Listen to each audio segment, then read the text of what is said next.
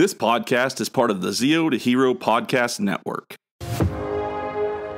You stay right here. The world is very lucky to have you, and so am I. May the power protect you, always. We heard the voices.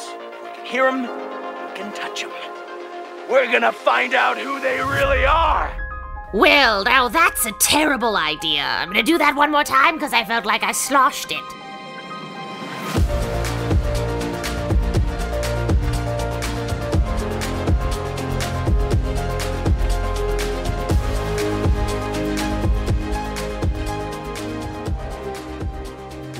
Would Dino Charge go on? No, Dino Charge, Dino Fury, and RPM are my top three. Those are my top three seasons. So, and it's tough to pick them because there's some really good seasons. Like, it's hard not to have Time Force in there, but like those three just like hit for me harder. Yeah, I do gotta say, Dino Charge was pretty good because they actually went to 10 Rangers, and I love that. Yeah, and each of them had like a really hilarious backstory. Like, it's kind of like RPM, but like where you really get to know the characters, but it's like more silly and less serious, you know. Except it's not. Obviously, it is serious that like that Yoshi's characters got stripped from time, and there's some serious stuff in there. Like, you know, his brother is dead, and the dude's like 100 million years old, and yeah.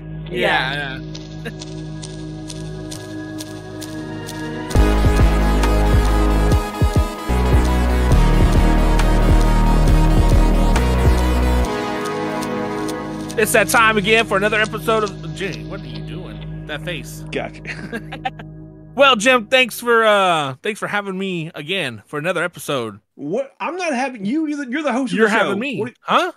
What are you talking about? Okay, thanks again, everyone, for joining us for another episode of Zeo. No, let's go back. Hero. What are we talking about? We're gonna keep going. We're going back. We're going back. We're going. No, we're not. About? No. You know what? I'm calling your therapist.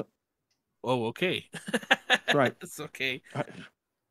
So, Jim fumbled that one. So Jim, I'd just like to say that yesterday, me and Jim Way actually hung out. Damn, that's a big old phone. So, Jim, as we know, we got to hang out with some friends yesterday, and that we haven't seen in a couple of years. And that's a terrible idea. We actually took a lot of group photos out there, and I just would like to say, Jim, first off, your hide and go seek skills have really ramped up. You are completely missing out of the pictures. I know, it's great. The only one photo you can see of me, it's mostly just me flicking off somebody. Yeah, it's just my hand. That's all you see. Yeah. So I want to just say, you moving up in the world ranks is very good. Don't worry. At some point, we're gonna go to. I'm gonna head over to Oregon, and we're gonna start the full-on redwood trainings. Oh, and okay. Then, eventually, once I get my passport rejected again, we're gonna sneak into Canada, and we're gonna go Saskatoon, and we're gonna go play over there. And we got this. Can we do like a whole Rocky Balboa montage? Only in the snow. And instead of like him punching a rack of ribs in the freezer, it's like you just like double dogging tacos or something. No, we're gonna be in Canada. It's not gonna be tacos. It's gonna be 2 plates of poutine. Oh yes. It's good, or butter tarts. Butter tarts. The butter tarts are so good. Wait. Okay, I haven't heard that one. What? All right. Well, hold on. But you so uneducated swine. Sorry, I'm an uncultured swine. So Jim, what have we had in a long time? What we had in a long time? What kind of episode style we have not had in a long time? Emotional support episode. Okay, well, that would just... Oh, wait, sorry. My bad. Power Ranger episode. We haven't had a solid Power Ranger episode in a long time. And I thought we'd bring on a new voice from another Power Ranger podcast to actually help us talk about some of these fan theories, episode breakdowns, inspiration. But let's welcome on from Minhas from the Once a Ranger, Always a Ranger. Yes. Was that right? It's a Once a Ranger podcast. Oh, okay. Yeah, so we have a friend who's never watched Power Rangers, and we're like making him watch it from the beginning, which is always a fun and interesting experience. He unfortunately will get a lot of spoilers because two of us are very deep into the Power Rangers lore. And obviously the podcast is not just it's like for fans, right? So we don't want to restrain ourselves from like talking about all this like theories, like, cause some stuff like, especially later, start to connect, or they try to, with the Morphin Masters and stuff like that. So Yes. Yeah. Yes. How far has he got? How far have y'all got with him so far? So we are about to reach white light. He's gonna watch that like the next recording. Oh, our upload sessions are a bit like not caught up to our recording sessions, obviously. But okay. So we're watching that now, recording it, but the episode's gonna release a while from now. Yeah, that's gonna be interesting. It's gonna be fun. It's a big one, right? I listened to some of them, and I just like y'all give each other like so much grief and stuff, and that's what I love. Because it reminds me of me and Jim here. We do the same thing. Whoa! Don't throw me in the bus like that. So as we normally do in the beginning of these episodes, we like to show off some of our latest acquirements with our bad financial spending. Jim, have you got anything? Because we'll save the cool stuff for the last. From Minhas. My stuff ain't cool. Oh man! Oh, whack! So I was looking at this place called Madness Comics over here in DFW, and these figures went on sale. And every time I go in there, they're still there, and they're from a show called Tiger and Bunny. And so one of like the main characters they have in a Bruce Lee outfit. And so I was like, I gotta pick it up. Like it's Bruce Lee. It looks pretty cool. And like I looked at the show, and the show doesn't look that bad. And so it's like a big mecha show. And I was like, you know what? I'll give it a shot. And so I picked up this one, the one with her in the Bruce Lee outfit. It looks pretty cool. Oh, wow. Yeah. Damn. And they're from Fig Arts. So I'm like, they're from Fig Arts, man. Fig Arts. And so the stuff's pretty good. Like, it's going to be high quality. Yeah. Non-articulation. Like, what am I going to do? All right. Is that it? That's really about it. Nothing else crazy. I'm going to speed run through this. I got a lot. Tanjiro Lego set. I don't know. I picked it up because it was. Is it Lego or is it? It's Mega not Bloks? Lego. I can't read. I'm dyslexic, so. So I don't know. I got that. All right, I'm done. Yep. I got Tanjiro with Hinoke Kagura. Sorry, Minas. I like how we're doing like a Power Ranger like episode and like we're just bringing up toys in our Power Rangers. I got final Demon Queen Nezuko. Yeah. I got young Tengen from the flashback series moment he had. Mm-hmm. He's all out of breath. I got Gitaro from Daki's brother. All right, I'm not done. Then I got the scene with Gitaro fights Tengen. So, I'm happy you're happy. Yeah. Hold on. I got more stuff. It's in a bag. Wait, is it a shirt? No. He-Man Chase variant. Oh my god. And then I got the regular one. Oh, you got both. I got both. Where are you gonna put them? I don't know. You don't have a He-Man collection section yet? You got a new bookshelf. I'll get a new bookshelf. That's right. I got a new shirt. At some point, it's gonna be all bookshelves. Oh yeah, I don't know what I'm gonna do with all this stuff. Speed ran. Woo. So Minhas, what did you get? Because you showed us, and I want to see more of right here. Yeah, so I have these. These are like retro Mighty Morphin Power Rangers collection cards. So these are actually from the 90s. A friend gave me these. I didn't buy these. So I don't know where they got it from, but these are actually really interesting. So they have like pictures from the show. Look at that. And then they have like little information on it about what the picture's about. So this one says Jason's the leader. And like, he's just like, this is actually just a still picture, but he's just thinking about his plan for Rita or whatever. Oh, wow. And this one, so this is like a character like you won't even really think about. It's just like the host of the Trick or Treat game show. And it has like a little like breakdown for her in the back. And it's not just Jason era. It's also Rocky era in terms of Red Rangers. This is Tommy and stuff. Hey, let me see if I can get that's cool. If I can get like a Rocky card. Sorry, go ahead. You have one. Yeah. Yeah. I do know. I saw it. That's cool that Rocky has from Zio, where it's like, no more tamales for you, and just leaves. Oh yeah. It's Rocky. Oh, look at that. Yeah. Man, you can see the age on those cards. Yeah, it's like a little bit older. You know they're from the 90s when they thought sleeves weren't cool. Yeah, that's right. Yeah. I should probably put these in sleeves, to be honest. Like, yeah, like this monster is like, the card is crumbling. Oh, wow. Oh, wow. Yeah, you don't see that. And it has a little bio for that as well. Yeah, this horrible-looking creature is another one of Lord Zed monsters created to destroy the Power Rangers. However, he soon meets the same fate as all the other Rangers. And it says his name is Commander Crayfish. Wow. What? Yeah. And those are those, if they're from the 90s, are those like the thick cards one? Like this? It's like cardboardy. Yeah, that's right. Yeah. Yeah. I really wish you would put the voice actors for them. Oh, fancy. Yeah. Some of these. Like, I wish they would put the voice actors on because, here, like, Bryan Cranston did like a bunch of voices for Power Rangers. Yeah. I heard Billy is named after him. Yep. Yeah. Oh, yeah. Yeah. Billy Cranston. Yeah. Wow. And that's why it was so great he was in the new movie. Which I am upset it flopped because I actually love that movie. It was way better than it should have been. Like, you think it was supposed to, like, you're going to go watch it, right? You're like, okay, this movie's going to be okay at best. And it was pretty good. Like, all right, cool. Yeah, I liked it. Yeah, I liked it a lot too. Everyone on my podcast really liked it too. And we were all just like, it was supposed to be a series. And then for some reason it tanked. And I don't know why it tanked. It was so good. I can't. Whenever I saw Stranger Things, I saw the actor that did Billy or Jason was in Stranger Things as Billy. Yeah. I was like, I just cannot see him as a Billy now. Same, which is funny. He's only Jason to me. Yeah. It's so funny because everyone knows him from Stranger Things, but I'm always like, no, he's the Red Power Ranger. He's the Red Power Ranger. And he's a good Red Power Ranger. He's good at it. Even though he flipped the truck and tried to steal a cow.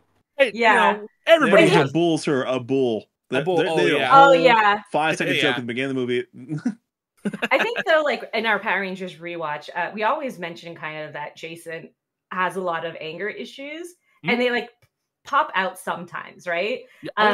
Like you can see he's like trying to refrain from like just going all out with his anger, like, and it's very subtle. Like you won't notice unless you're an adult. But I think that's where they took that from with Jason. And Kimberly also in the first two seasons, she's a mean girl. Like she's really mean. They kind of like cover it up because she's the Pink Ranger, but like some of the stuff she does, I'm like, Kimberly, that's not nice. And I think that they really did that in the Kimberly, I'm going to talk to the principal right now about this. What? Yeah. So speaking of Jason, so you actually went to Power Morphicon this last 2 weeks or so. 2 weeks ago, yes. 2 weeks ago. Did you actually get to meet like Steve Cardenas and Austin St. John? I didn't do that this weekend. I met them when they came to Canada like a few years ago. So this time I was like, I'm going to meet some new Rangers. So my favorite Ranger, and I know like people have opinions about this, is you ready to judge? Tyler Navarro. Yeah, so he's my favorite. I really, really wanted to meet him, and he was so good. And then I also got to meet Hunter, who is the newest Red Ranger. She's she's so nice. I loved her as well. And then I talked to Jeff and Kevin from Dino Thunder. Oh, okay, okay. Those are the ones I met in person. And then also Ravi from Beast Morphers. Oh, right. Yeah. Okay. Yeah. Oh, did Tyler do a backflip for you? No, that would have been great. That'd have been cool. But that would have been cool. That's fun. So, did you actually purchase stuff there too, or how? I don't know how it was. Was it like just a big convention center? It was like a lot smaller than I thought. So, and I was telling my friends this. I'm like, in my head, the Power Ranger fandom is like a lot bigger than it probably is, right? Yes. Maybe it's because like we find each other, right? But it was actually pretty intimate. And like a lot of like the actors kind of knew a lot of the fans as well. Like I feel like everyone kind of knew each other. Whoa. So it was like two sections. One was panel rooms and one was like the con floor, and the actors were also on the con floor. So like the artist alley was half of the con and the actors were the other half of the con. I went to a lot of panels. That's mostly what I did. Like I just like listened to them like talk about their seasons and whatnot.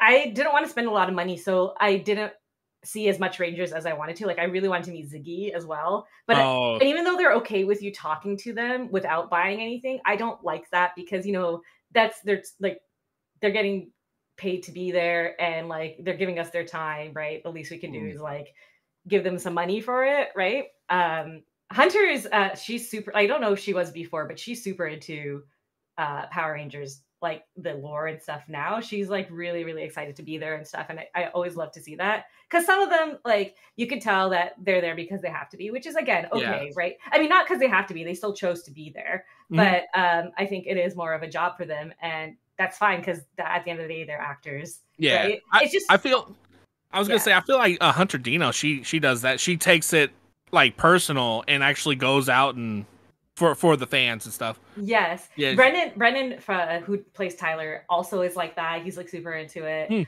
Oh yeah. I know there's a couple of other actors. I mean, Jason David Frank, R.I.P. He was super into it, and like that's why I loved that about him. I know when he was alive, a lot of people were like, oh, he used to get over it, and I, as a Ranger fan, was like, I don't want him to ever get over it. Actually, because like I love that he's super into it, because I love this thing and he loves this thing, and it's like he loved his fans, and it was obvious that he loved his fans. Yes, yeah, and he was always last fan standing and everything. So that's what I loved about him too. Mm-hmm. So he would be there to the very last one, and I never got to meet him, even though he lives in Texas and does a lot of Texas events. Right. But I've come across his daughter a lot more, and from what I've seen, she takes a lot of it on her shoulders, and she lets people. Yeah, she lets the fans meet her dad through her. Right. So, and it's like a little sad sometimes too, because it's like we talk to her all the time, and so just seeing that she'll never have to. She always like remembers her dad and everything, and she said that she actually told me sometimes she'll want to cry because like they'll paint portraits of her dad and her and stuff. So that's so sweet. It's so nice. Yeah. And so I gave her something too before, but it wasn't a picture of like her dad. It was just like the power coins that I made for her. So that's so pretty sweet. Fun. So, and I love how that she like lets the fans live vicariously through her for her dad. Yeah. It's so interesting when you think about Tommy as a character. Because he's so popular, and on our podcast we really talk a lot about Tommy fatigue, because after Dino Thunder we're like, okay, like bring someone else in. But it was interesting for me particularly because I was experiencing Tommy fatigue, and then rewatching it from the beginning, I'm like, oh my god, like I actually forgot I love this character so much, and there was a reason why he's so popular, and there's a reason why he was so great. And he's still like his character still holds up. Like I think his best era is his White Ranger era. Like he's so good as a White Ranger. Yeah, it's my favorite era of his. I think his weakest era is his Red Ranger era. Yes. Yeah. Yeah. I agree with that. That's actually at the end of Zeo, he was starting to want to leave anyway. And so I can see that. Yeah. So you're right. I do like the White Ranger era. That was but he was a complete menace as a green, so you can't really. Yeah. It's funny with him as a Green Ranger because there was so little footage. So even as a friend, we always joke about this on our podcast. Like even when he was good, he was like, there's always an excuse for him not to hang out with his friends. So in canon lore, we're always like, he doesn't want to be there. He doesn't want to hang out with them. He's always looking for an excuse to leave. Yeah. See you later, guys. Yeah. Oh, I can't go. I have a karate competition, but Kimberly has to sacrifice her game show. Oh, sorry guys, I have more important things to do later. Yeah, see ya. Yeah. So as you started doing a rewatch as an adult now, have you actually like picked up new how do you explain it? Like you wouldn't have caught as a kid. Yeah, lots of stuff. It's actually kind of nuts. So I'm actually watching ahead of them as well because it's easy to get caught up in it. I'm in space now.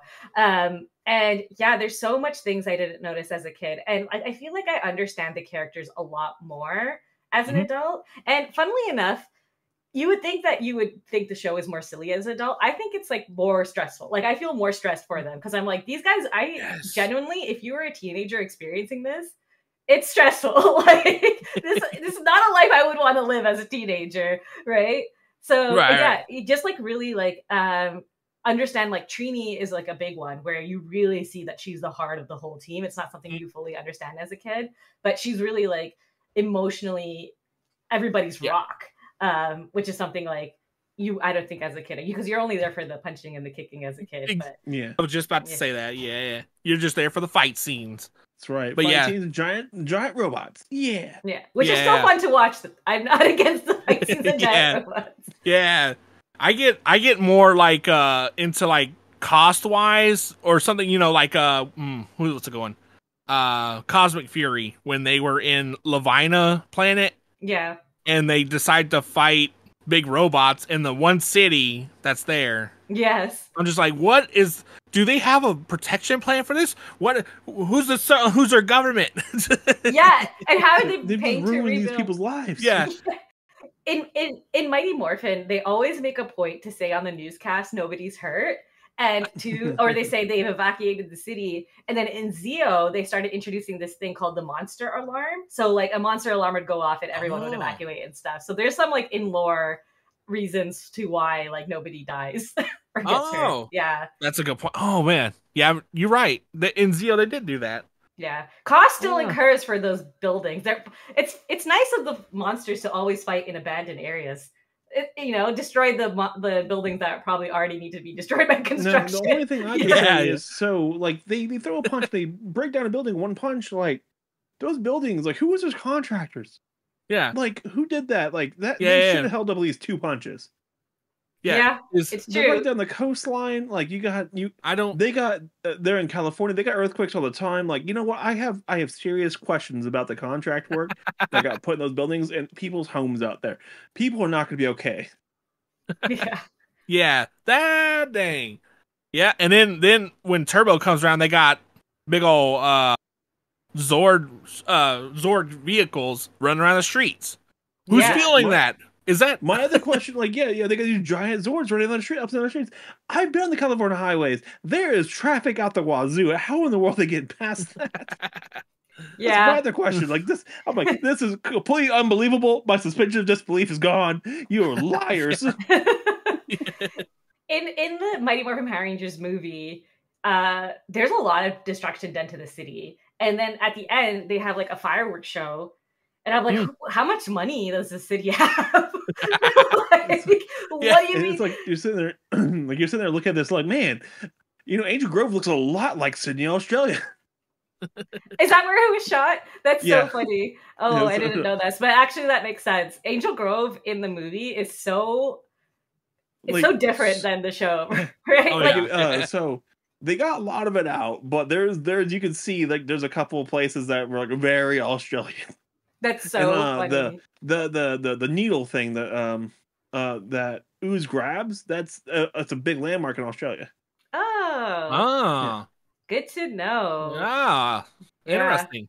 In the show, it more looks like a small town almost, except for when they're like destroying the city, because it's like the school, the juice bar, and then like suburban area is like all we really see. The only time we see the city is when the monster's attacking. But in the show, it looked like they're you always see them in the park. They're always in the park. Yeah. Always.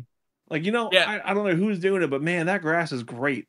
Great grass. They're very green. Yeah. They're at the park or the beach. Yeah. Yeah. Like when beach, and that grass do not stain at all. Yeah. No stains. So when you watch the Power Rangers Turbos the movie, Divatox's ship it's a massive submarine. Mm-hmm. But in the show, she transports it to it looks like a little pond. Yeah. She does.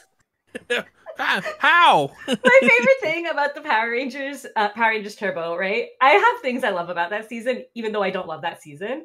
And one of them is like her like telescope thingy coming out in any liquid. Oh. And there's a scene where Bulk and Skull are like drinking something, and it comes out like the little tiniest like telescope thingy. And Bulk and Skull like think it's a straw.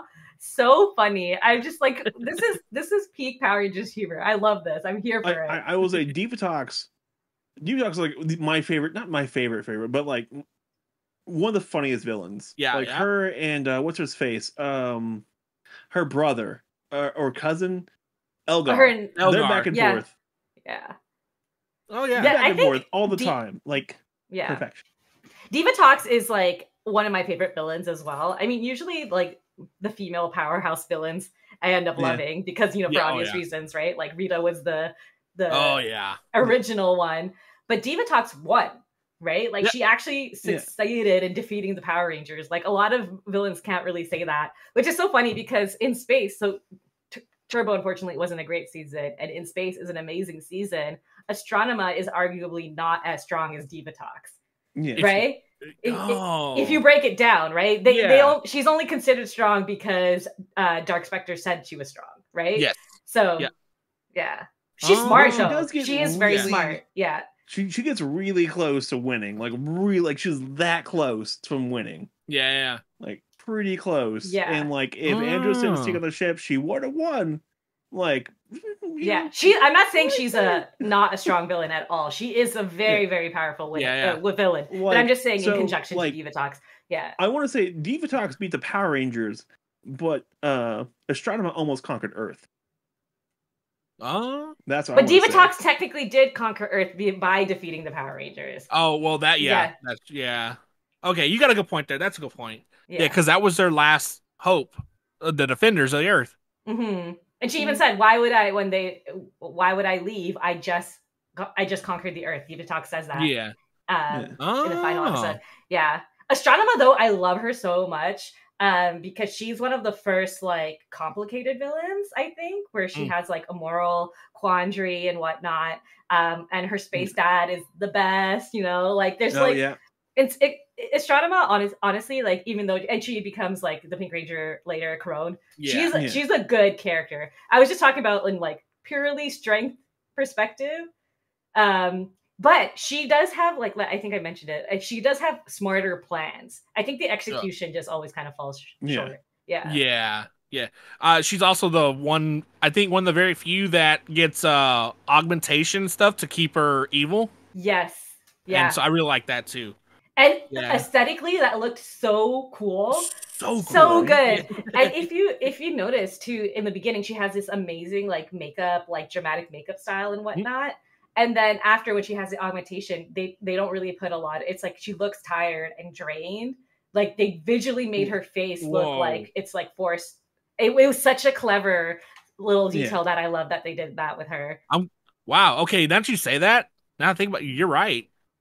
Wow. Well, I just learned something new today. I didn't think about that. Oh, wow. I'm proud of you.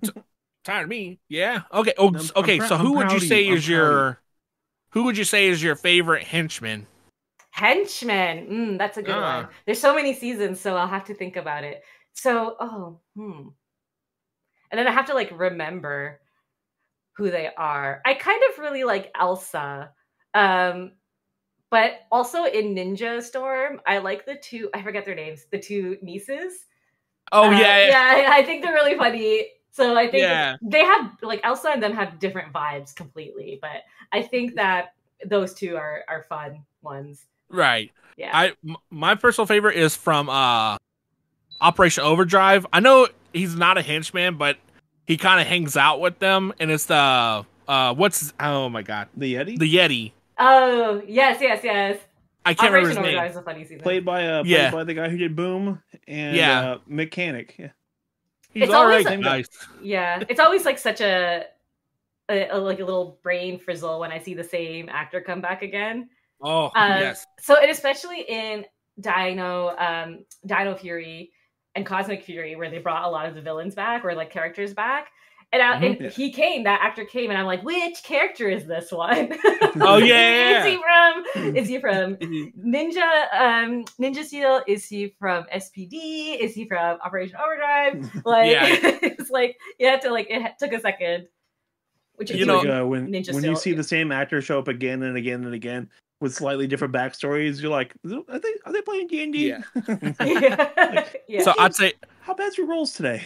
So I had a really dumb moment is when I saw him in Cosmic Fury. I was like, oh, it's Mechanic. He's coming back. I was like, hold on, wait a minute. Mechanic. I didn't catch it the first time. Yeah, he's a mechanic. Yeah. Yeah, when in Ninja Steel, I was like, how did I not catch this earlier? Like, I'm normally on top of these word puns. Yeah, and like I love their little. So what's funny is Divatox.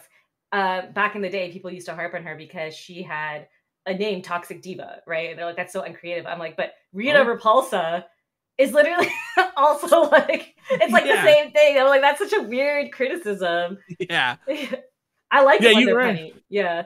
Yeah, I like punny, like, especially the villains, too. Like, whenever villains have, like, really catchy, punny names. Yeah, even like, Astronema is like, oh, she's the space villain.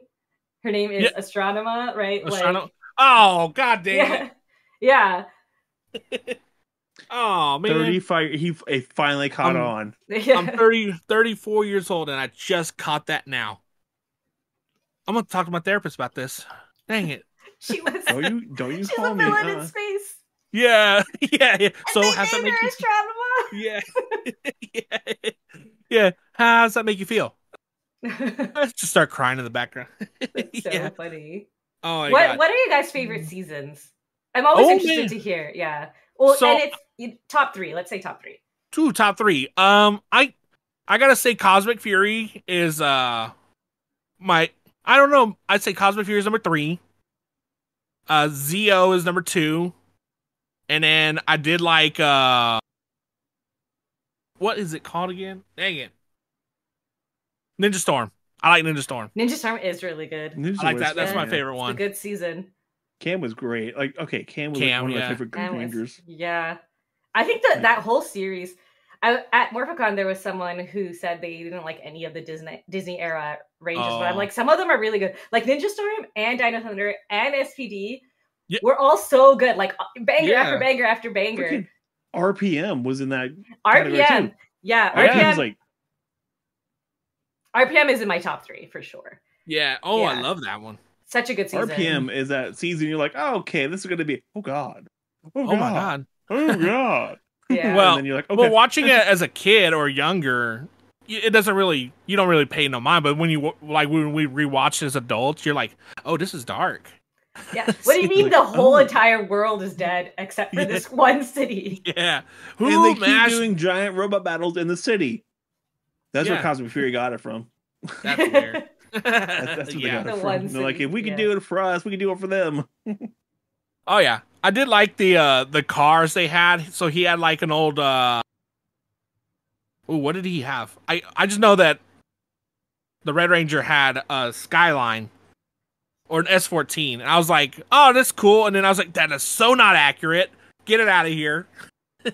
Why isn't it? I don't know enough about cars. Yeah, oh, sorry. Yeah, when he would drive it around and stuff, I was like, nope, get it out. Because I'm like a real big car guy, so I was like, oh, nope, I see. Get it out of here. Yeah. That's so funny. Yeah, I don't know enough about cars. I'm just like, oh, cars with googly eyes? I'm here for it. Oh, I'm here for it. It was a good season. RPM is a really, really good season. I love the episode where they commandeer the attack plane and they make it to a whale, and Ziggy's like, what? Why has it be a whale? And then Dr. K's like, well, we can turn it back to the attack plane. Oh, and like, it could be a whale. Ziggy and Dr. K coupling was also like a really good my God, shit. it was adorable. Yeah. I also loved that they were together in real life. Not anymore, but yeah. Oh yeah. Though I did like the fact Dr. K came back for this like later and just didn't lose a single step. Fantastic. Yeah. She's very good. And one of my favorite scenes too is Ziggy just being like, but are we not the good guys? And Dr. K was like, what's it like to be stupid your whole life? But she didn't mean it in a mean way. She genuinely was asking. I'm like, this is good writing. This is perfect. Yeah. Then you find out why Ziggy's in trouble with like the mob. Yeah. Like, you find out how and why. You're like, oh God, what? Jesus, make me feel things. And the fact that he was in the mafia to begin with, and like having to like deal with the politicalness of the city, I'm like, this is such a good season. Like, so In Space, RPM, and Cosmic Fury are all like the ones that were supposed to like end Power Rangers. Yeah, we might not. We might actually be finished now, which is unfortunate. But maybe In Space and RPM, you can tell they were planning to go out with a bang, and like, I think if they did end at either of those, they would have been successful series finales. I think, down. I do like how you mentioned earlier, where like sometimes they'll create like in lore throughout the seasons to like reference or like close circles on other stuff, and RPM was another one where they were morphing and the explosions behind them, and she basically was like, it's an energy discharge. So it makes a lot more sense now. So it's like, why? So it's like, well, what? It's like, what's with the 20-foot explosions behind us? Yeah. And I like how you mentioned that earlier. It made me think about it when we were talking about RPM. Yeah. And they Ziggy, use that in the episode as a battle thing. The amount of meta humor in RPM where they're just asking questions, why Power Rangers is so weird sometimes. Oh yeah. Yeah. It's Good funny time. because that season that they pulled from the Sentai apparently was really, really silly. And they wanted this season to be more serious. So I think that was their way of kind of trying to like bridge the gap. Yeah. Well, they did a good job like correlating it to a whole different time, like, because same thing with Turbo. Turbo was like supposed to be like a funnier style. Turbo was supposed to be like it saved Super Sentai as being a funny series. I could see that here, like how they conveyed it over here. I think they did a really good job with like a darker tone on a funny original. Once they got past the Tommy era, once TJ. So the second half of Turbo is like my second favorite season. Second half of Turbo is definitely a lot stronger than the first half of Turbo. Definitely. Like TJ, like, okay, don't get me wrong. Justin's still kind of like, it's Justin. Like, he's still a good Ranger, but it's like, okay, fine. But TJ, oh man, like when Southern Ward came aboard and like they didn't know they were supposed to be like full time, like they were going to be replacements right away. Like, we have time. It's okay. We'll do it. Nope. Next episode. All right, we're here. TJ, I think, like, really got thrown under the bus as a Red Ranger. Yes. But he is a good leader. Like, I, to this day, will stand that TJ is one of the best leaders, even in space. Like, I think that he was, like, a contender with Andros when it came to, like, leadership. Yeah, I feel Andros being by himself for so long, I don't think he knew how to talk to people or, like, from that, yeah, you're right. Talk to people. He often kind of abandoned the team as well, and TJ would have to kind of like muscle the group together. And he did come up with I think people have mentioned this. He did come up with a lot of the plans as well, like with the Psycho Rangers and whatnot. And he was often telling Andros, like being the voice of reason to Andros. Yeah. So even the episode where they have amnesia, right? So Andros and TJ have amnesia. Like, there's still the whole episode where like TJ's like, well, Andros wants to fight him, and TJ's like, no, we got to figure out who we are. Yeah. There's a lot going on right now. We don't know what's happening. We need to calm down. Yeah. TJ's so good. Yeah, he's very smart. Fantastic Ranger. So, the question I have is, so when they left Earth on that space shuttle, how did they know it was going to dock perfectly with the space shuttle? Yeah. It just like fit perfectly in there. Perfectly. Yeah. Like, clearly it was like Zordon knew about the other people, sent a distress call out, that it ended up over here. They shot off into space, and he was already working with, what was it called? Not NASA, but NAASA. NASDA. Yeah. NASDA, yeah. Like, Zordo was already in, like, being cool with them. Like, hey guys, we need to make sure this is the design stuff we need to make sure we have, so in case we're ready to shoot up the space. And so, voila. Like, it's all Zordo's plan. Zordon knew. Zordon. The funny thing unless about... you want to get to Alpha 6 did it. You want to go with that? Or you want to do Zordon did it? The funny thing about In Space as well, speaking of the spaceship, is that it turns into their Zord, but it's also like where they live. So what happens? What happens to the insides when it's a Zord? Yeah, like the food, like how big is the ship? Like, I don't know. Well, don't they have don't they have replicators? Like, they don't have to worry. Like, they can get whatever food they want. Yeah. So they have replicators. So at that point, you're like, okay, so the world that they're coming from, Andros is coming from, is post scarcity world, and we can't have that. Why can't we have this? They're over there doing Star Trek shit. We can't have Star Trek. Yeah. I love that it's a mix of Star Trek and Star Wars too. I know everyone says it's like Star Wars. I'm like, but it's a lot like Star Trek, right? Like their uniforms and this, like everything that like they kind of do more sciencey stuff is like only Andros is really the Star Wars one. Like, he is a Jedi in a Star Trek world is how I think like the Power Rangers in space is like. Oh yes. You got a good point there, though. Yeah, he tries the one man, one arm in the show. Holodeck. Come on. Yeah, they do have a holodeck. They did. In Star Trek, God. in like Star Trek with more spandex. Yeah. Yeah. I'll give you that. Yeah. And this is so funny. I think watching them as an adult too, in space particularly, just like you thought, like as a kid, I just thought they were more mature than they were, and as an adult, I'm like, these are kids. Yeah. And do they even know what they're doing? Oh yeah. Yeah. It's like, they just got their driver's license. Don't trust them. They in the middle of the episode of the season, they have to like sometimes go back to Earth to do their math tests, right? And I'm like, wait, they're still in school? It's like, hold on. Wow. Why are they okay, yeah. Yeah. Go ahead. Like, aren't they getting like suspended for too many absences and stuff? Like, do they have like do they go back to like their original high school? Are they going to a different high school? Where are they like transfer paperwork? Because the last time I saw them on Earth, they had a bunch of holes in their shirts and there was explosions behind them. I don't think they did the transfer paperwork properly. What's going on here? Like, you know how long that takes to do? Like, that takes months of doing this for transfer paperwork. So the question I have, in the state of Texas, if you're not in school for a couple of days, the truancy officer comes and talks to your parents. What's happening? You can't graduate if you have too many absences. Even if you're like you ace every test, you can't graduate. Like, you won't pass that grade if you're not there. Exactly. Yeah. Like, so you would have to have a special reason. Yeah.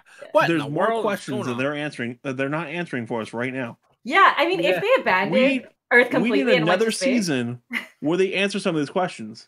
There's a whole another season. Hasbro, get on it. Let's go. Come on.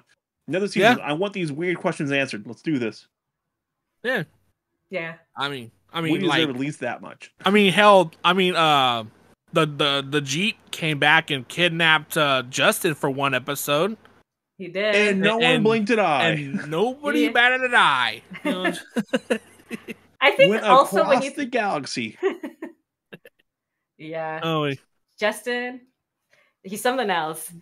But I think if they had like the in space guys just be in space, I would be more forgiving of that. Like the fact that they had to go back, and it still is Angel Grove High. Where it raises more questions. Like, what are their parents saying? Like, why are they home? Like, is nobody questioning these Rangers not being these kids? Wasn't that mostly just for the first couple episodes, and they don't like do anything after that? It's like the first like 5 or 6 episodes. They go back. Then after it's completely dropped. They never bring it back up again. They go to Earth to get parts at first, but they do go back to Earth a couple of times throughout the season. Yeah, well, they do go back to Earth and stuff. Yeah, I know for school. The first 2 episodes isn't for school. Yeah, I know they go back for school, and then like after like episode I want to say 10, they dropped the whole thing entirely, where they stopped going back for school. I think. Yeah, it's been a while since I watched that season, but as I remember going, oh yeah, okay, and then like later in the season, like they never talk about it again. Like, did they graduate? What's going on here? Well, you did say that they have a replicator on the ship. Do you think they could have replicated themselves? Replicate their diplomas? In Turbo, they had like robot versions of themselves. There you go. Yeah. That was a weird episode. That was. What do you mean? Yeah, that was that was the Electric Sheep Dream episode. Yeah. Real iRobot stuff there. Yeah. Blade Runner stuff going on right there. Yes. Do androids dream of Electric Sheep? Yeah. Yeah. Oh my god. The one thing I found funny in Turbo was that, you know how every the Thunder Rangers had motorcycles, and you know they all have like little to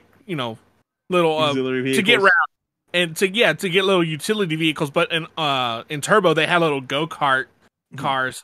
Yeah. I thought that was so sized go-karts. That's the thing. They weren't even proportionally right. I just thought it was so funny. I was like, here we go again, you know. No, guys. Yeah. Turbo's so funny.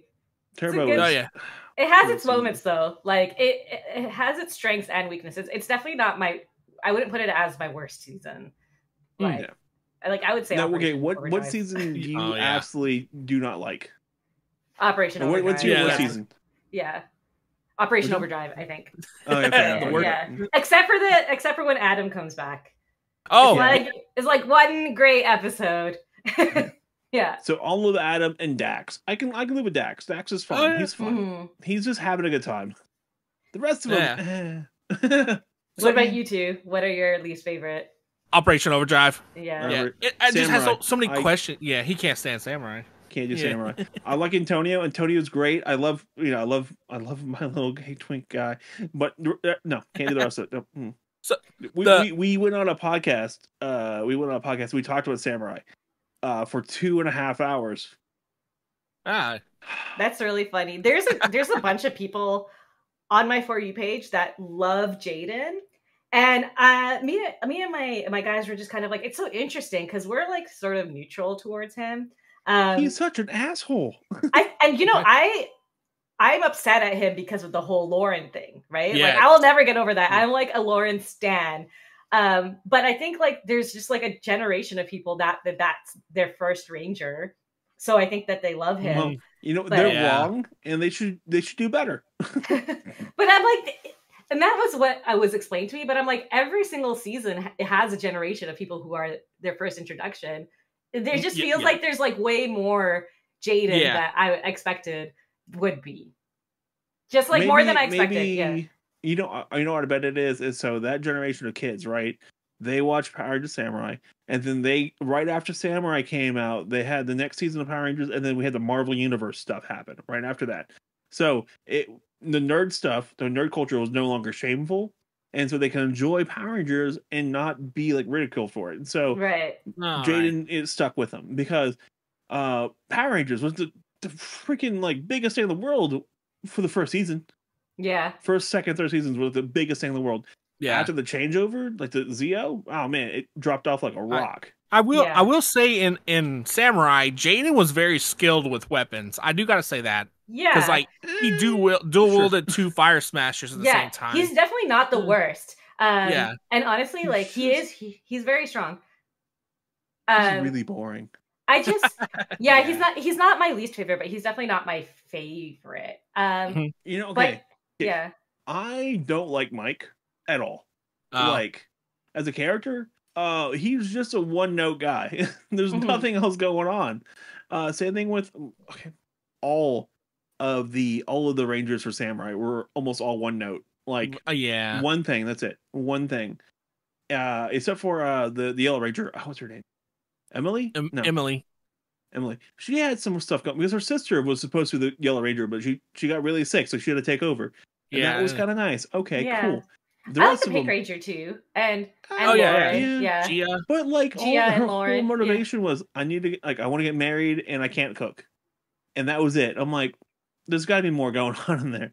Yeah. And then but forget Antonio shows up and he's just the gayest person there is. No. Like he's very gay coded, and he's adorable. I love Antonio. He's great. He's so much fun, and he's he likes to fish, and he wants to be with his best friend. Like, I know it's kind of one noted, but like he wants to be cool with his friend. He's like my best friend. Like, I want to hang out with him. Oh yeah. Yeah, Antonio is a good. Yeah, there's definitely Antonio was a good ranger. I think there was a bunch of the rangers, and like Samurai is not my least favorite. It's definitely not on my lower list either. I actually also didn't hate Megaforce, which is an unpopular opinion. I didn't love it either. I like. That also is like. Yeah. Sorry.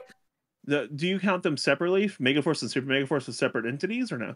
No, I can't count it as one. Okay. Yeah. But so the actor who plays Troy, he's super into Power Rangers. He's great to talk to. We saw him at More Phenomenal Wonderland Mall. Yeah, More Phenomenal Expo. Yeah. And I was sitting there, I'm like, if I could just get over there, I would just no. Like, you ruined it. No.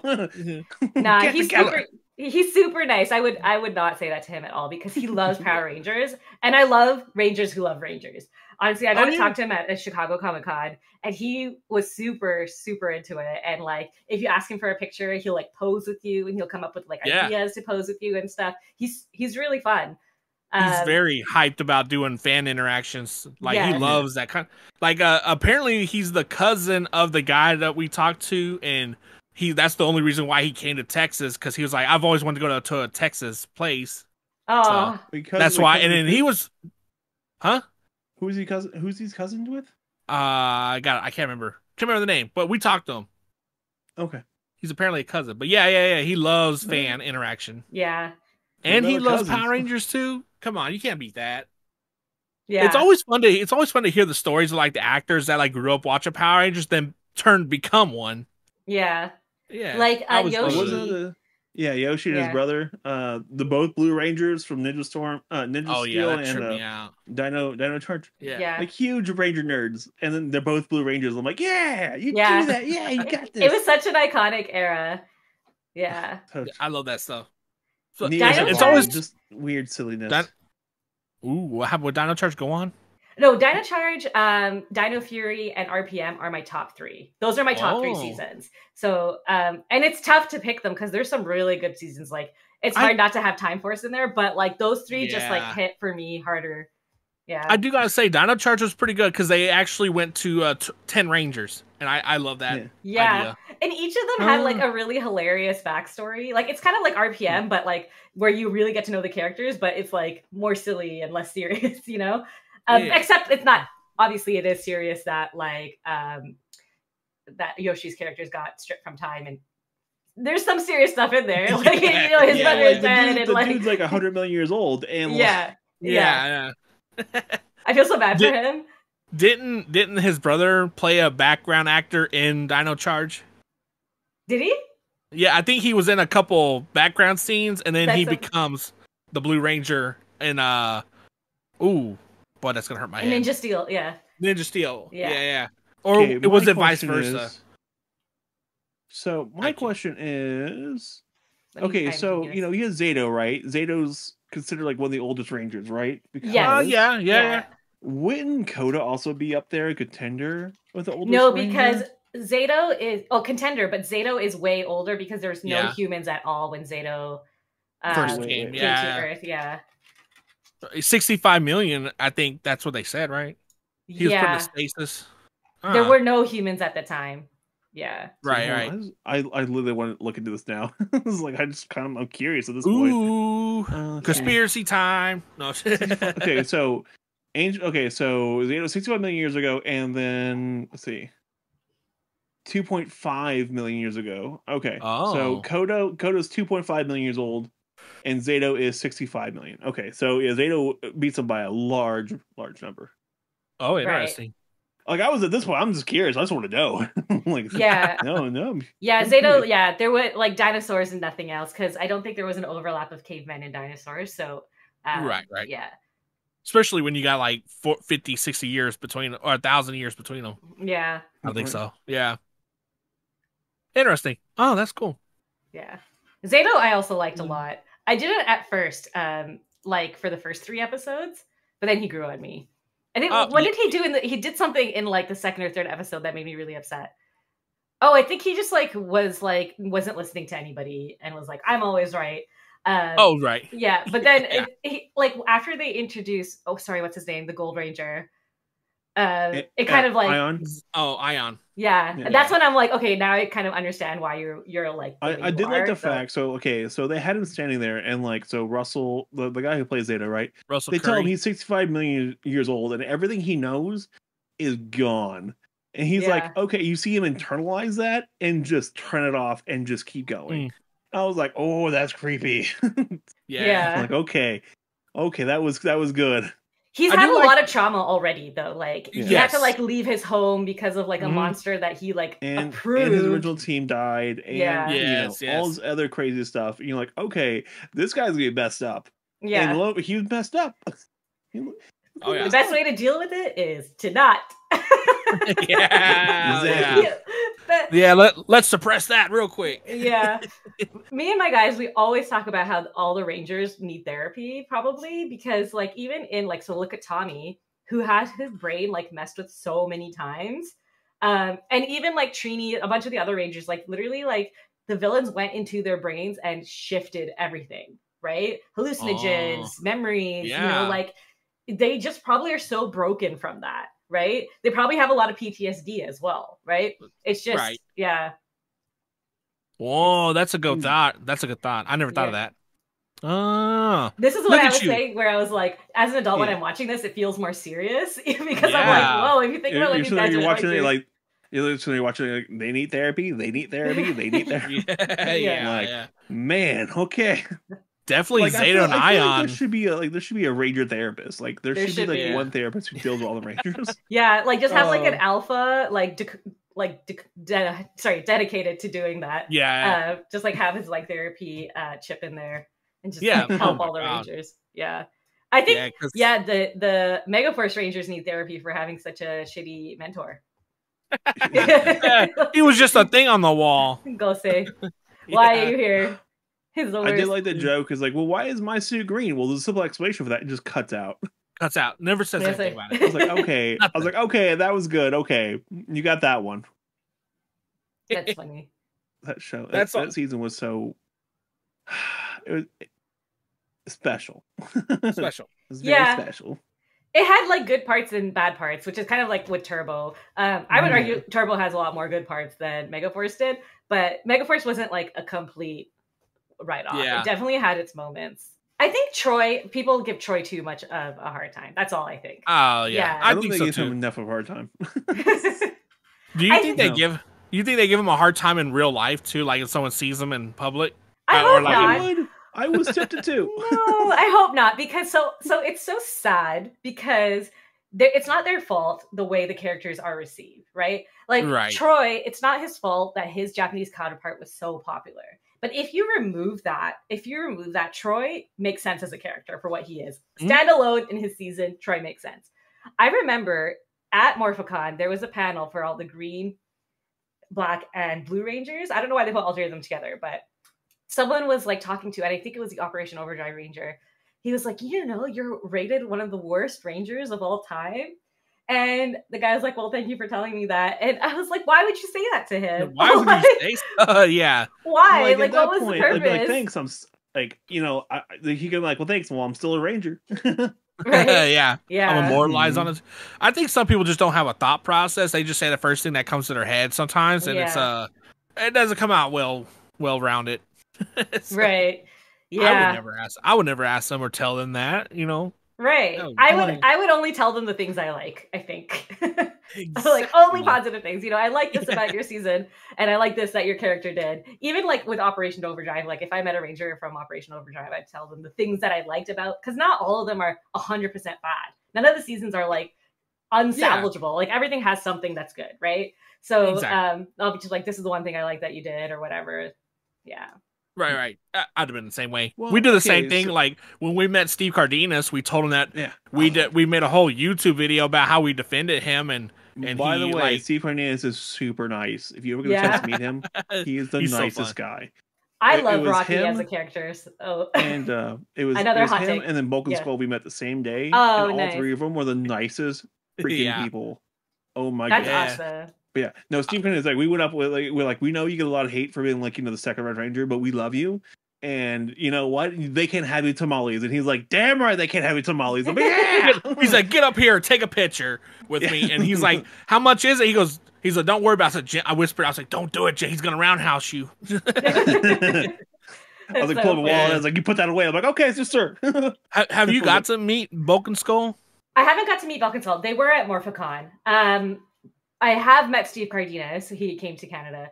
Okay. Yeah, and that's back in the day. So, like, my favorite Ranger has changed. Like, Tyler Navarro, as soon as, like, he came onto the scene, I'm like, that's my guy! But for a while, it was Rocky, which made everyone confused. And I'm like, well, Rocky is the most like me in the sense that he loves food so much, and he's just, like, trying to exist, and everyone hates him for no reason.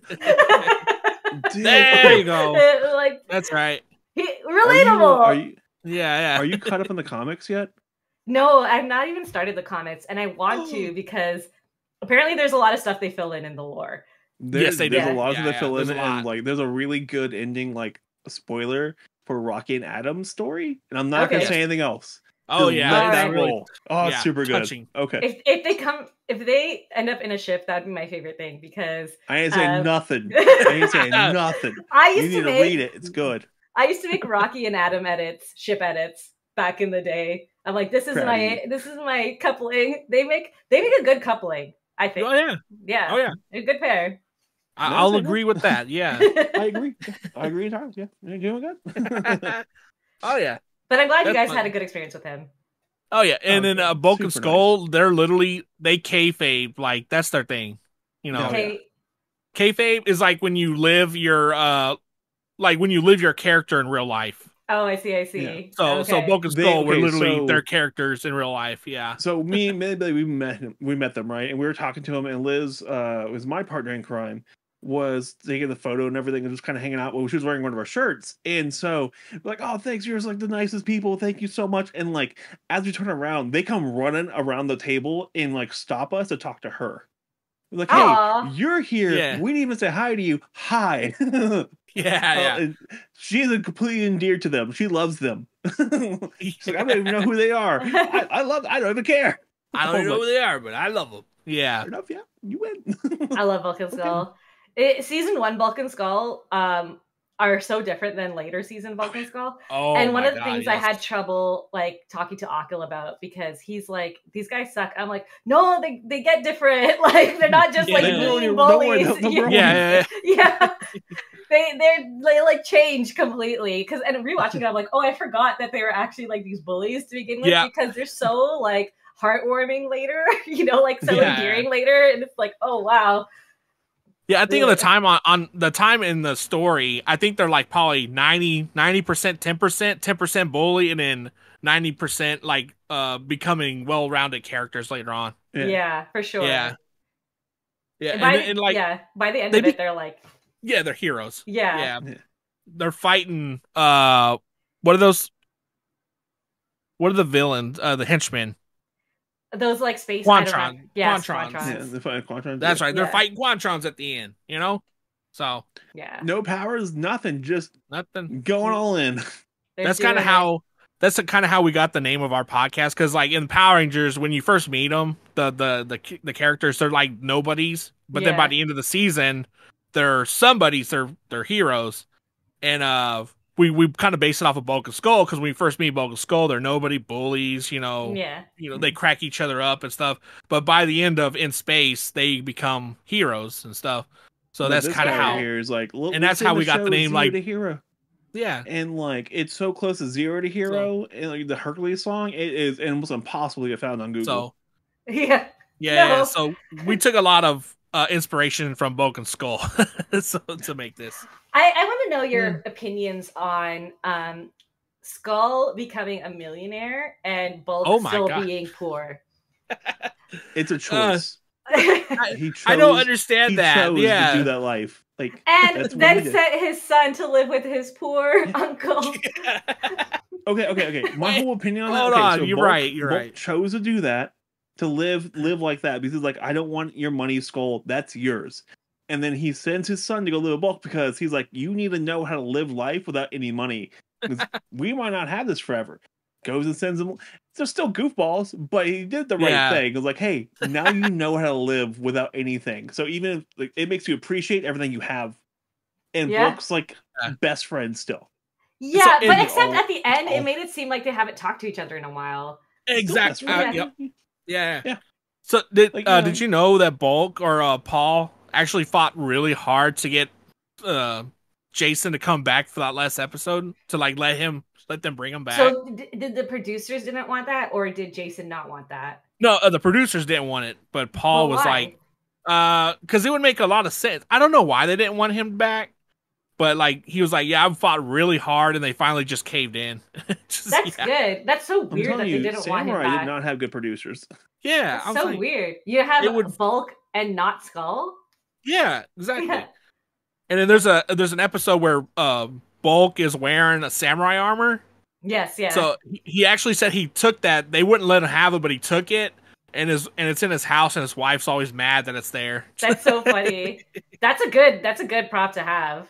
Yeah, he's like, you're not gonna find a samurai armor in 4X. So he's like, it's true. Yeah, true. That's so funny. In Forever Red too, Bulk and Skull have a business together.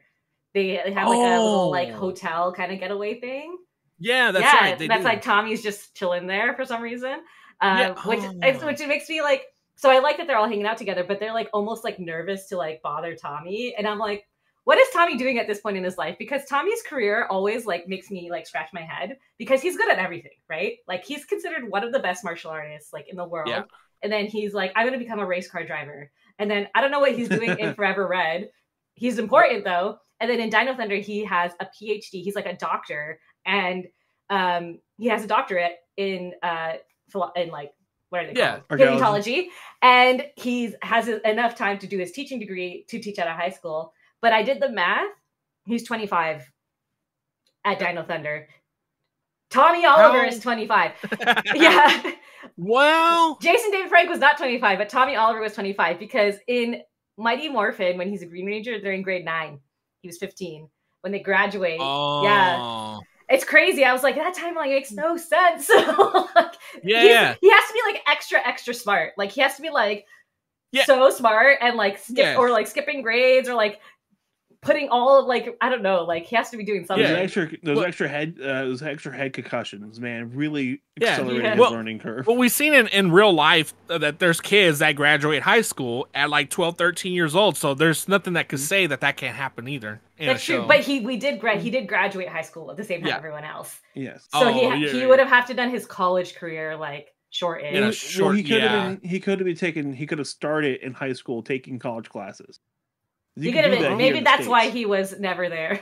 He was already doing all the college stuff when he was. Yeah, because the high school we went to, they offered college electives as like courses as well. So that can make a couple. That makes sense. Yeah. Yeah, he's so smart, which is so funny to me because like it's Tommy, right? Like he like a dinosaur professor that always kind of like makes me laugh, and I love that for him. I wonder if Billy helped him study. Like I have this whole headcanon in the back where they're like, oh, and Billy's so proud of him, you know. Like, in season like 2 or 3, Billy makes something to like help someone study, like a helmet thing to help them study or something like that. Oh, did he? I can't remember if they did or not, but I feel like they might have. I know in Jimmy Neutron. He makes these these like gummies that are books, and if you eat them, you gain the knowledge, and it gives them to Sheen. Oh my god, the little book gummies. And he does make Sheen super smart, and then he gets so smart that like he becomes a villain. But I'm glad you said that because like I don't know about you, but Sheen's like my spirit animal. Oh yeah. He's so funny. Ultra. Well, it makes sense because he's so obsessed with Ultra Lord, which is our like Megazords, you know. Yeah, exactly. Yeah. It's all. Oh my god, Sheen! It's the 8th time you brought Ultra Lord to show and tell, Sheen. 8 times. 8 times. But that's where I remember something like that where they make him smart. I would believe that Tommy's smart already. He's just like he's literally good at everything he does. Like I've never seen him fail. Which is, oh no, he did fail at one thing. He's bad at singing.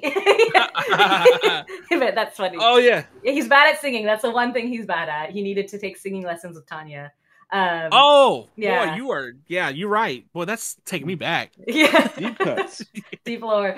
I just rewatched all of this, so it's like fresh in my memory. That's yeah. Oh my god. So you watched. So when you were watching Zeo, did you also think like me and Jim did? It's like, what mountain did they put the Super Zeo Zords in? Where? Zeo was a weird one because I like the season. I just think those Rangers are not as good as season 3 Rangers. So I really liked Rocky. They changed him, right? They kind of made him like this like creepy girl, like can't get a girl, like why are you going on a date with me guy, whereas in like Mighty Morphin he was like, I don't know, he was like, I just want to have fun, I love karate, I love to eat, and I'm like, this is such a difference. And for someone who loved Rocky and Mighty Morphin Power Rangers, like for me it was like kind of jarring to see. And I just like, even though I love the Rangers, I just think Tanya and like Kat and Rocky and Adam and Tommy don't have good chemistry together, right? I think together they're a very boring team. I feel like they sound like they're only hanging out because they have to, even though they'll say things like, "This is my best friend, Kat." They're just work friends. That's all they are, work friends. Yeah, and I do not buy Tommy and Kat as a couple at all. Like, no, I just like I don't buy it. Like they're just. I'm like, why are they together? Like, even when they're standing together, it feels like they don't want to really be. They're never really talking to each other. They're kind of just like sitting far apart from each other. I feel like, I feel Kat was just the rebound. Oh. And then he marries her, and I'm like, no, put that back. They already started acting like an old married couple. Yeah. They're already there. They were all ready to go. They're good. Did you also have that theory of so like when Largo in the movie heals Kat's leg, but she won't heal Rocky's back? Yeah. What What in the is world? that? Yeah, what is this? Rocky got the short end of the stick. And I always like complain about how Justin replaced Rocky and blah blah blah. But then there was like one line in the movie where Justin goes, "Rocky sent me," and I was like, "Rocky, why did you do that?" Now we all have to deal with this. Rocky, you dung goof, Rocky, you dung goofed. And then You dung goof. episode 1 of Turbo, Rocky, Justin's like, "Do you want your powers back?" And Rocky's like, "Nah." I'm like, "Rocky, why did you do that?" Rocky, Rocky, no. Yeah. Boy, I oughta pull the life support off you. Rocky was, Justin was a cute kid though. Like, he was adorable. I just, like, I just like think that now he's a little intimidating now. Yeah. you see him like, oh hey. Yeah, I saw him. I was like, Yeah. I saw him at Retro Mania. I was like, oh, this dude gonna eat me. Yeah. He looks like okay. Yeah.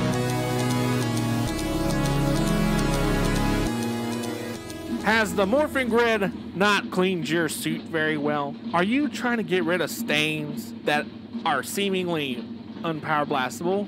Is the Tide Pod that you're putting in the morphing grid not cleaning so well? Is the bleach you're trying to get off the putty goo not doing so well?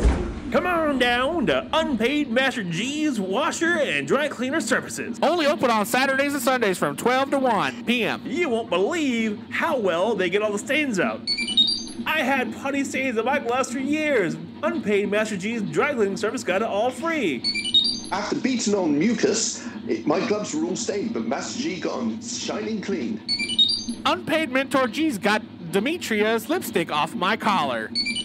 You wouldn't believe the stuff that got out of my suit at Unpaid Master G's Dry Cleaner and Washateria. This commercial was not sponsored by Zalpha's Helmet Cream. It was sponsored by Unpaid Master G's Washer and Dry Cleaner Services.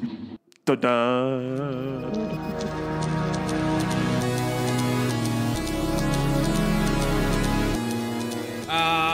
So before we end this episode, we've definitely got it, like you said, Rocky's your favorite.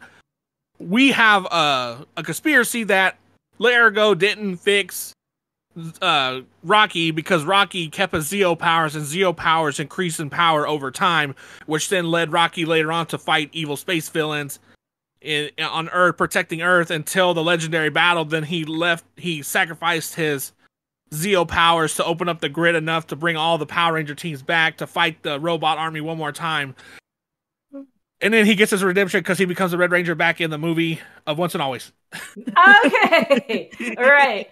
He gets his powers back in the Dimensions of Dangers too. He gets his powers back. Yeah. Yeah. That it would make sense for him to keep the Zeo crystal because it doesn't make sense everyone else didn't, Exactly. Right? Like, yeah. And Rocky, out of all of them, would be the most likely to steal it. I think. I think it's in character for him. To do that. Okay, you got a point there. Yeah, that's his total MO. Yeah. Totally. But yeah, that's our little fan theory. I got a little winded off that. I'm getting dizzy. That was he's seeing stars. Oh. Seeing stars. But so yeah, thanks Minha, it's been so fun with you here tonight. Definitely talking power. We haven't talked Power Rangers in a long time, and actually having someone to talk to that knows the lore, the seasons, the characters, it's just so much fun. Is there anybody that you want to shout out or plug or anything before we get off? Yeah, I guess follow our podcast. Once a Ranger podcast. It's on any platform you want. It's spelled how it sounds, and we would love if you love Power Rangers. We love talking about Power Rangers, so I think it would be good if this is your very specific thing that you like. We're here for that. Yeah. I was gonna say definitely. I would say follow them because I listen to y'all too, and y'all have some really like witty banter as well, and it's so much fun. It's something different from what I'm usually used to listening to. I'm glad you enjoy it. Yeah, thanks for listening, guys, and thanks for having me on this podcast. Yeah, and we'll have you back on too because there's so much more that you could talk about with this stuff, and maybe next time we'll have the others as well. Yeah, that'd be great. It'll be a lot of. Don't Don't you make me edit more than I have to. Yeah. I'm in my Diva Talks era. Yes. All right. But yeah, so if you want to follow us, we are at Zio to Hero across all the boards, social medias, podcast platforms. That's our name. You can look us up on Google. Now we are Bulk and Skull Podcasting on, I guess, the first one now. So yeah. So if you look up Bulk and Skull Podcast, we show up in like the first 2 or 3 results finally. You're welcome. So yeah. Amazing. But yeah, so yeah, definitely if y'all like it, check us out next week though. So we'll see what other shenanigans we can get into next week. All right, everybody. To make my life miserable. Okay. Okay. Bye, everyone.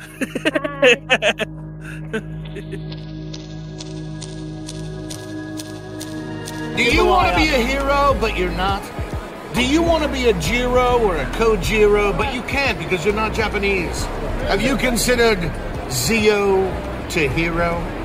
Remember, heroes come and go. Idiots are forever. Jimbalee! Yeah, that's crazy though. That's crazy. Like, I always really like hearing other people's perspectives. Like when we talk to people in England, like it's always like I like to hear the other side. Those freaks drink way too much tea. We got a couple We're friends. coffee drinkers here. Yeah, right. We're North Americans. We drink coffee. We're adults. Yeah. Coffee. Love coffee is the best. Oh my god. No, About my time question somebody is- knows what we're talking about because them tea drinkers. I don't know. So me and my wife, we were having an argument about baby's first words, right? I was like, in America, like the baby's first words is mommy or daddy. And I was like, and then we looked up the one for Canada, and it was like goose. I'm like, that's bullshit. It should be Timmy's. I'm sorry, goose is so funny. That's such a random word. I mean, I'm like, how is goose the first word kids say in Canada? No, it's got to be Timmy's. It's probably because they're trying to run from not them. daddy. Yeah. Those geese, they do not hold back. Like, and they're aggressive too. Like they'll bite you and stuff, and it hurts when they bite you. They'll attack you with their wings, and usually if I see a goose on my walk, I like cross the road to avoid them. Yeah, it's like you're not dealing with that. They're like the yeah.